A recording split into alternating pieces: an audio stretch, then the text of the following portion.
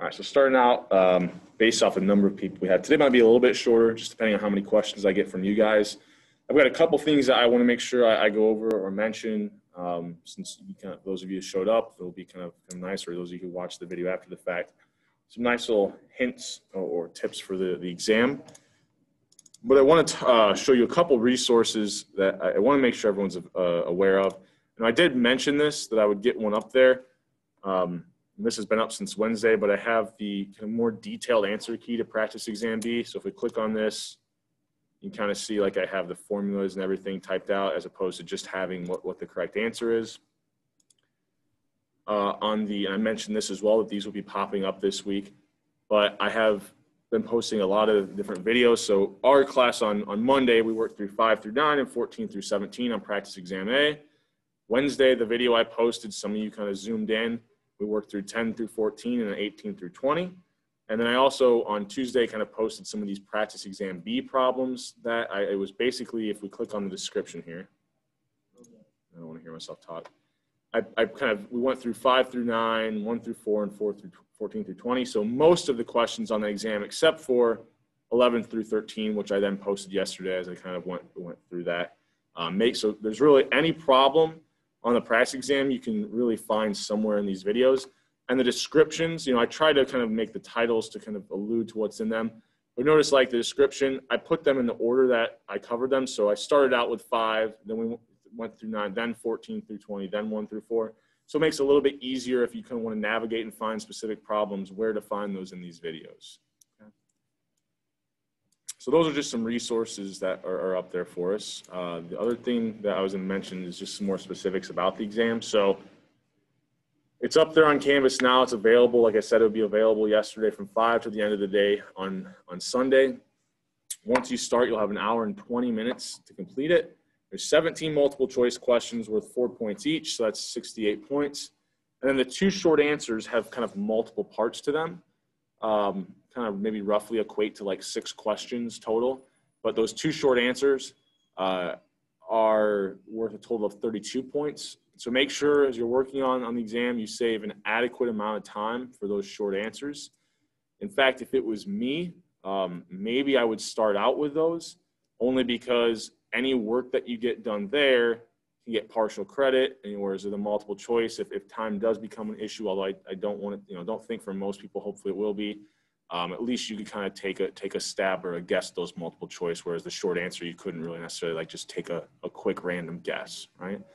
But hopefully, like I said, I don't think time should be too much of an issue. It's longer, a little bit longer than if we would have done it on like a Tuesday, Thursday class, like hour and 15 minutes. So I think you should have adequate time. For those file upload short answer questions, just upload your work however you did. So if you're doing this work by hand, make sure you're taking pictures. You can take pictures and upload them. You can do your work in Word and upload it. You can do some of your work in Excel if you want to and upload it. Right? Excel is one of the tools or resources you can use on this exam. But that, show as much work as possible for those short answer, because the whole goal of having part of it short answers, I can give some partial credit for that, right? Multiple choice are just kind of, whether or not you get it correct or not. You don't need to show any work for that. So don't, worry about uploading any work for those 2. It's just for those 2 final short answer questions, okay? Are there any other kind of questions about the specifics or more of the kind of mechanics of this exam? Wait to see if I get anything from anybody on Zoom here. Okay. So one thing that I wanted to make sure that we go, first of all, before I go through anything I want to say, are there any specific questions on a particular problem that you would want to see worked through? You guys don't have specific ones. Anybody on Zoom have a specific problem they want a question on or want to see worked through? Okay, so what I want to start out with. So what I want to start out with is, let's go to Practice Exam B. Let's go back up here to this contingency table, okay? Actually, sorry, not Practice Exam B. Do I have it open? Practice Exam A, okay? So we'll go up to this contingency table that we'd worked with earlier this week. We have these events of whether or not someone wants marijuana legalized and whether or not they're over 55. So one thing I could be asked Let me switch this over to the DAT cam. I have to wait a second.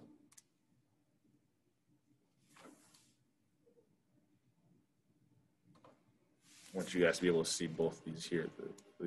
Those of you who are here to be able to see up. There we go. I'm going to zoom in just a little bit. Oh. All right. So what if I'd ask you for what's the probability someone is older than 55 or, no, sorry. I did the same thing last class. They want marijuana legalized, right? So I've got this union that I'm looking for, right? This or this. You know, some of the problems we worked through down here earlier this week, we're looking for and, right? Intersections or conditional probabilities.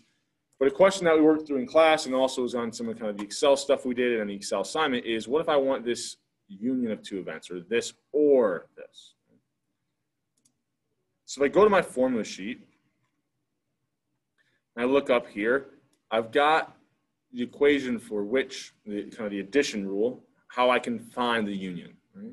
The union of two events is simply add up the probability of those two events, but then we would have double counted what's in both, so we had to subtract out the intersection.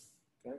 So what I could do is just basically think about this is my A, this is my B, and write this out in the context of my example. So this is the probability of being, right, yes, older than 55 or greater than 55, plus the probability of the other event, which is that they want marijuana legalized, and then minus,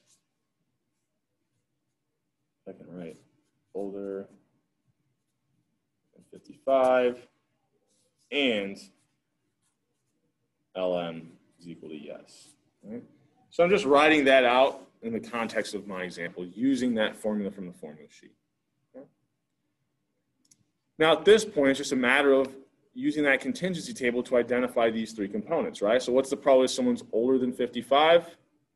0.25. What's the probability somebody wants marijuana legalized? 0.66. What's the intersection of those two things? So they want marijuana legalized and they're older than 55? 0.14. Okay. So then it's just, then it becomes a little bit kind of simple math, just getting that entered into our calculator, right? But it kind of started out, right? What if I asked you for the union? You could use that equation, write it out in the context of your example, and then you're just identifying those probabilities from the contingency table. Okay. Any questions on that one? Okay. All right. What was something else I wanted to do? Oh. Another thing, I think I have it, maybe did I type it out here? So let's say I had something that was, a problem that had this wording, right? So the positive relationship between income and education is stronger than the negative relationship between test scores and the hours of Netflix watched, right? So what are kind of some possible correlation coefficients we could see for these two relationships, right? So kind of using this information, let's think about some of the properties of a correlation coefficient and what answers, if we had some multiple choice answers here, what might even just make sense for us, right? So the way we write this correlation coefficient is kind of using this row, right? Greek letter rho. So I'm going to say, here's the correlation coefficient between income and education. And then here's the correlation coefficient between test scores and Netflix, right? Hours of Netflix watched. What's one of the properties of the correlation coefficient? So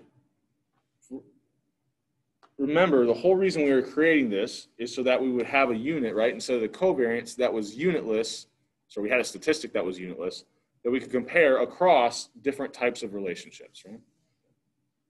So one thing that we said about the correlation coefficient is that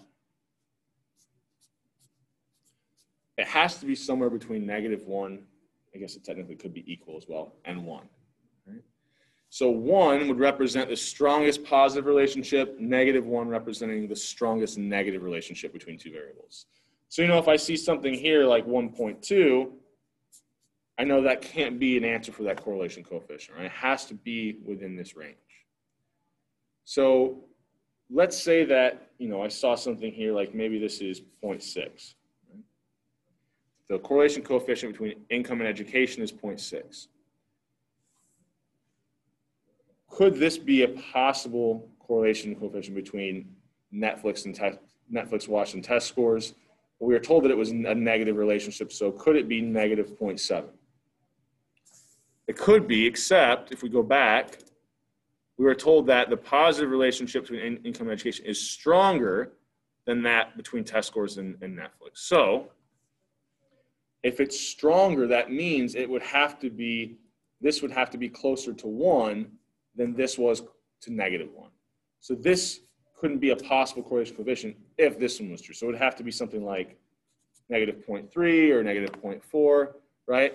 So the closer to 1, right, you can think about it as a stronger relationship. So this one has to be closer to 1 than this is to -1, based off the problem, right? And they're both bounded by, they have to be somewhere between -1 and 1. Right? So just kind of reviewing those properties of the correlation coefficient and exactly what that's telling us, okay? Oh, sorry, my hand's in front of that. Any questions on that or anything related to those correlation coefficients? Okay with that one? All right. Another thing that I think would be good to know is when we're looking at some binomial or Poisson distribution examples, there's something that pops up a lot that you could waste a lot of time on the exam, but I don't, that's not my goal. So let's say, I don't know, I was listening to a UFO guy on Rogan earlier, and he was saying, we could think about like, what if there was like 5 UFO visits every year to the United States or to the world, right? So on average, we see 5 kind of alien visitations every year. What's the probability this year that we see at least 1, right? So what's the probability to see at least 1? Well, in order to find this, I would think about every outcome that fits this criteria. So the probability x is equal to 1 plus the probability x is equal to 2 plus all the way, where do I stop, right? With the Poisson distribution, right, technically we can just kind of keep going, right? We could see an infinite number of alien visitations, I guess, this year. So obviously, every time you're looking for a probability, you're going to have to use that probability mass function. I'm not expecting you to do this an infinite number of times. So one thing that becomes really important, and even if it's not infinite, right, even if it's a binomial example, and let's say that you would stop at 5, well, I'm never going to be expecting you to use that binomial probability mass function or the Poisson probability mass function more than 2 times for any problem, right? So anytime you write something out and you've got like 3 or 4 outcomes, there's probably an easier way to solve it, okay? So if this we think about is event A, well, that's actually the same thing as 1 minus A complement, okay? So what would the complement of A be here? Well, if A is that x is greater than or equal to 1, the complement is just that it's less than 1, which, what's the only outcome that would fit this criteria? Well, 1 is not less than 1, and the very next possible value we could see is 0. And 0 is the lowest number of successes we could ever see. So, then from here, we would just use that Poisson distribution equation, which I'll show you on the formula sheet in a second. But it's lambda to the x, e to the negative lambda over x factorial. Okay. So we'll plug in, and we want 1 minus, and then, so we'll go, what? Lambda we had up here was 5. So 5 to the 0 power, e to the negative 5 over 0 factorial. All right, just plugging in x of 0 and our lambda of 5. So one thing to remember is anything to the 0 power is going to be what? Yeah, 1. And then 0 factorial, we said, has this weird property where that's actually also 1. So really here, all we really have to do is e to the -5th and then subtract that from 1, right? But I just wanted to review, like, this complement rule is going to be really important in those binomial and Poisson distribution problems. And then also I wanted to kind of just remind you that when you're looking for the probability that's equal to 0 and you have things raised to the 0 power, that's just 1. And then 0 factorial is also just 1. And that would apply to kind of the binomial as well, right? We might end up with a 0 factorial there or something to the 0 power. So kind of reminding you of those because I wrote the exam and you might see stuff like this, okay? Any questions over this Poisson distribution? Okay, and if I just kind of a reminder as you're kind of thinking about this formula sheet, we've got our Poisson distribution equation right here. And I think I was showing the other class, but one thing that I had suggested and that you might start doing, right? I just type in kind of next to these equations what they represent. That might be a good thing to do so that when you get to the exam, you kind of have everything kind of centrally located in one file. What you might also do is then start jotting things down underneath that. Like if you wanted to in the Word document or even on a separate piece of paper, it doesn't matter. You have to type it out. You could write out your own like little cheat sheet, right? I'm not prohibiting that. So if you got time, you might as well do that, kind of have everything in the same location. So one thing that I might write down in that cheat sheet is what's the difference between these Poisson distribution examples and this binomial, right? So what was the main way we said we could identify? Because I'm not going to necessarily tell you on the exam, like this in this binomial, like you might have to recognize that you could apply the binomial distribution. So what is a good way to determine what's binomial and what's a Poisson, right? In both of them, we're going to be looking for like the number of successes or the probability that we see a certain number of successes. But what was like kind of the key defining kind of difference between those two? Does anyone, you guys remember? Or see if anybody in chat remembers either, but.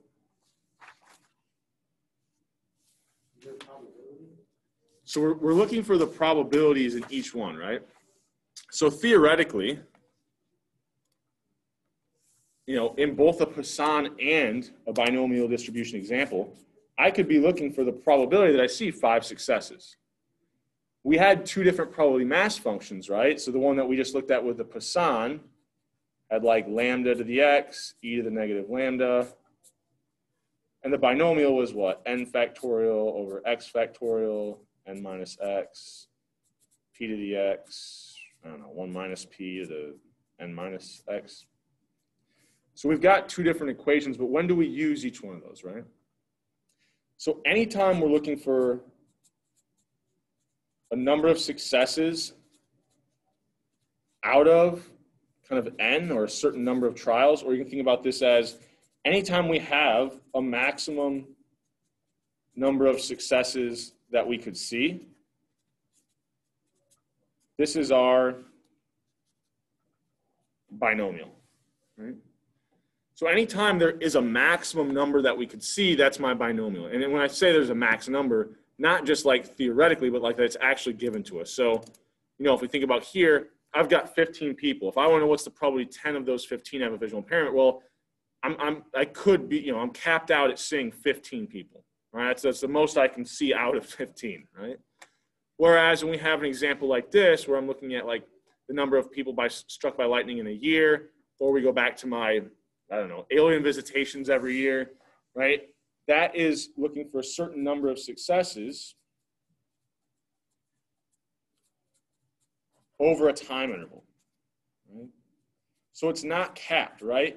I could theoretically see an infinite number of alien visitations. And so anytime I don't have like a maximum number of successes, or I'm just looking for, looking over a time interval for the number of successes, probably a different number of successes, that's where I'm going to use the Poisson, right? So that might be something to kind of have written down kind of in front of you, or good to have as you're going into the exam, because, we don't want to get confused about when we should use each of those, right? And that's the key difference, right?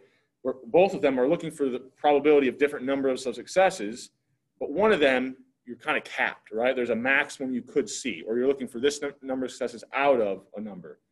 For the Poisson, it's kind of open-ended, right? I mean, there's a cap in the sense that I'm looking over a certain period of time, but you know, I don't know how many I could see over the next hour, or over the next year, or over the next week. I don't know where it would theoretically, you know, technically where it would end, okay? So that's kind of our difference between those two, right? And knowing when to apply which one of them, okay?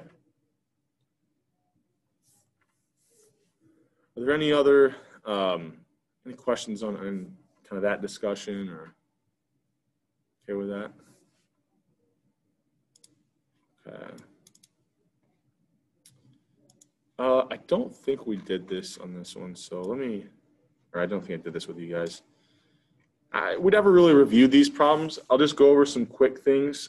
These are kind of some of the easier, I think they're a little bit easier, 1 through 4 on practice exam A.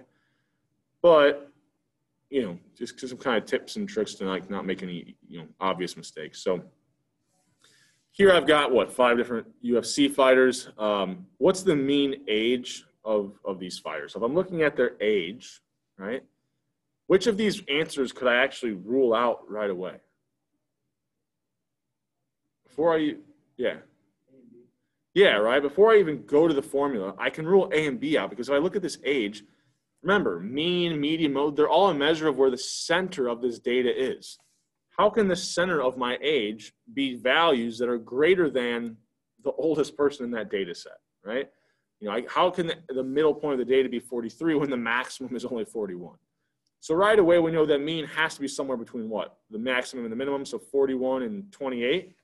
So C and D are the only ones that make sense there. Now, I think that one's, you know, pretty easy. Do you really need to identify the formula on the formula sheet? Probably not, but here it is, right? You're just adding up all those values, dividing by the number of numbers you have. So you would add up these 5 ages and then divide by 5, right? You've got 5 different observations here.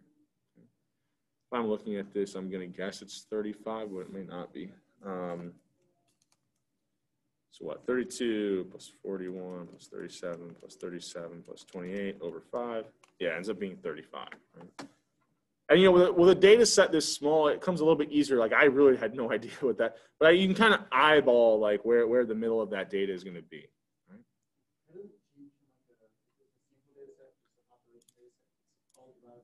Yeah, so, right, no matter if we're looking for a population or a sample mean, we're still dividing by the number of observations we have in the data set. Yep. What you're thinking about, and we're kind of jumping the gun, but we'll go to that right now, is let's say I wanted to find a variance or a standard deviation, but I'm looking for a sample variance or a sample standard deviation. Right?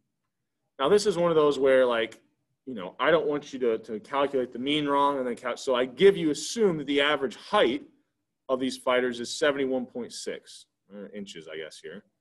What's the sample standard deviation? Well, we go to our formula sheet. We've got our standard deviations here, which all this is telling us is the square root of the variance, right? In order to find the standard deviation, we first have to find the variance. So here's my population variance, where I divide by the number of observations.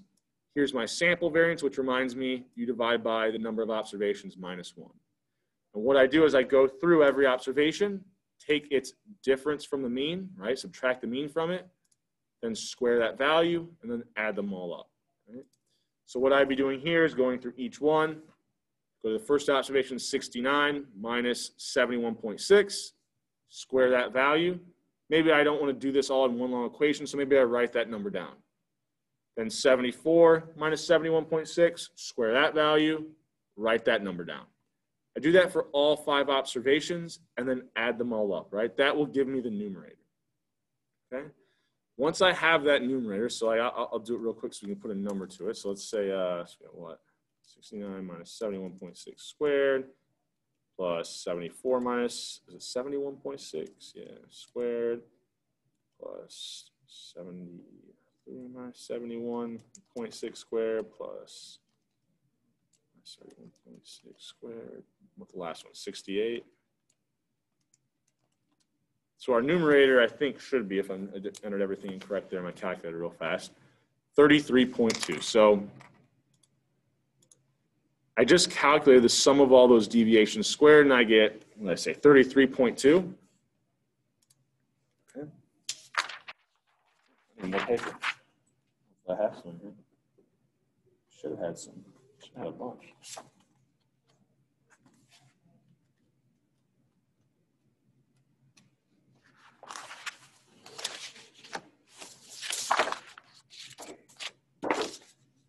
So I had that numerator was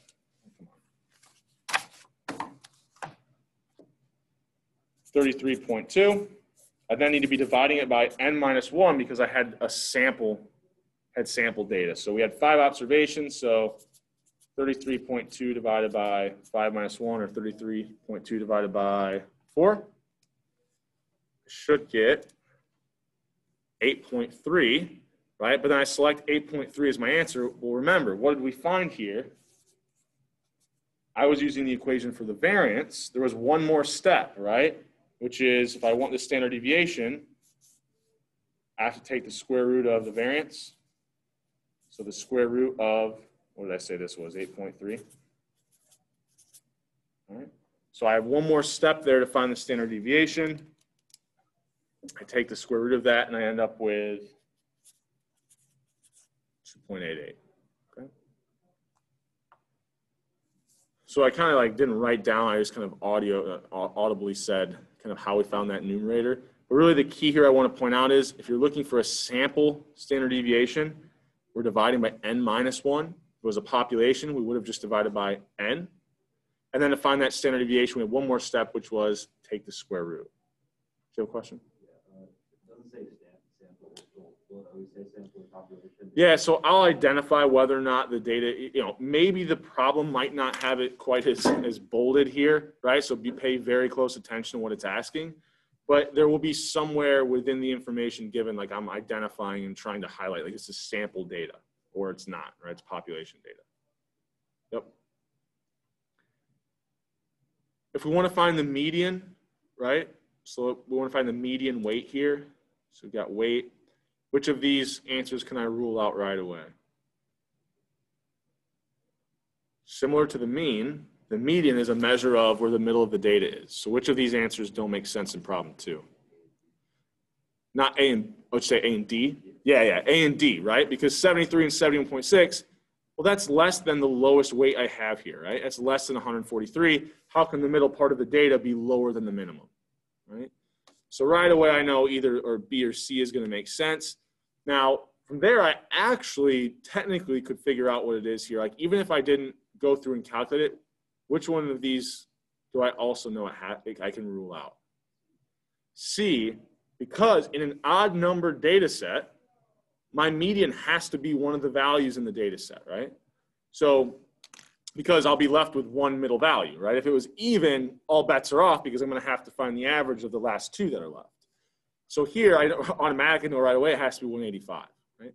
But if I gave you some more answers that made sense, right, what would we do? Well, we'd rearrange these, or we'd think about, okay, I'll cross off the lowest, cross off the highest, cross off the next highest, the next lowest, and now I'm left with one middle value, which is my median, right? 50% of the observations are above that value, 50% of the observations are below it. Okay. Any questions on that? Okay. So just kind of reviewing some things just to make these a little bit easier, honestly. I just wanted to make sure I point out some of the pitfalls, ways you can rule out certain answers. And that's, one thing just as advice for the exam, especially on the multiple choice, like just always think about the principles of what the statistic you're looking for is. Like before you even go into it, just think about where it's bounded, right? If I am asked for a variance or a standard deviation, the first thing I should do just to make the problem easier, look and see, and I don't think it's on practice exam A, I think practice exam B has this. Excuse me. But if I look here, oh, maybe not. It's not on the variance, but it's on like the weighted, if I'm asked like down here for a standard deviation or a variance, right away, if I look down at the answers and I see a negative value, just cross that, like in your mind, I guess you can't really cross it off on the screen, but like in your mind, eliminate that right away, okay? Or, you're finding a probability, anything that's negative or anything that's above 1, automatically that can't be an answer, right? So that way, like, even if you're having problems with a question, at least you've limited it down to where you can take a kind of better guess. You know, I hope you aren't guessing on any of them, but, you know, I'm being realistic. That could happen. Like, you can get stuck on an exam. So, you know, I'm just kind of pointing out, really think about what you're looking for. And we talked through a little bit too about, you know, when we're thinking about these binomial examples, right? If the average is 50 and I ask you, well, what's the probability that you see 0? In your head automatically, no, this should be very, very close to 0, right? It's very far away from the average, you know, or something closer to the average, right? Well, you know that it shouldn't have a probability that is really, really close to 0. So things like that, like remember, like that's where your mind should first go when you read the problem. Like, okay, what do I know like about where this can be bounded? What do I know like I could rule out here? And then try to think about like finding the formula. Because if you don't and you just jump to the formula and you get lost in the computation and you make an error and you get, you know, negative something for a variance, okay, I got the answer. You're so far removed from what the original thing you were trying to look for is that you don't think about, oh, that answer doesn't make any sense, right? So that's another, you know, one thing I would kind of suggest when you're going through this exam, working on these problems. Really review the binomial and the Poisson. You know, think about that discussion that we had, you know, earlier today about kind of when to identify the difference between the two, some of the properties of like 0 factorial, using the complement rule on those problems.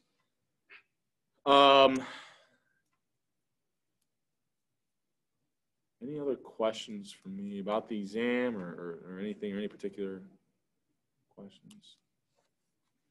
Anybody on the Zoom? Like I said, it might be a little bit shorter today. I think these will be some helpful things to remember that I said. Anything that we really covered in class, any problem that I worked through, especially like some of the stuff I talked about today, I probably did it for a reason, right? Probably means that it's a good thing to know going into the exam. And I would kind of know since I wrote it, right? Okay. Well, I will be as available as I can be kind of this evening and this weekend. I'll check my email periodically if you have any last minute questions as you're studying. I may not be able to respond immediately, especially if, you email me at 11 o'clock tonight or something, but I will try to get back to you periodically as quick as I can as you're kind of doing last minute studying or kind of last minute preparation, okay? All right, well, good luck. And I will see you guys on Monday.